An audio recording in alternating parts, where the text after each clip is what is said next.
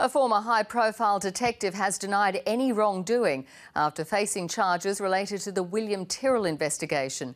Gary Jubelin pleaded not guilty to illegally recording conversations he had with a man about the boy's disappearance. His supporters have labelled the case a witch hunt by senior management in the New South Wales Police Force. Here's crime reporter Mark Reddie. He's been to court before, but never on the wrong side of the law until now. I have done nothing wrong and I will continue to defend myself in regards to this.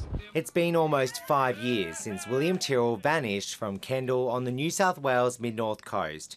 And it was Gary Jubelin who led the investigation until misconduct allegations surfaced earlier this year.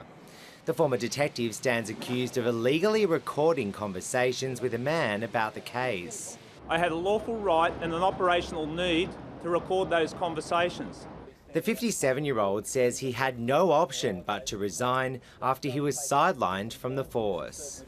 I was not allowed to carry out duties. I was taken off the investigations I was leading, and I could no longer continue to support victims and lock up the bad guys like I've done throughout my career.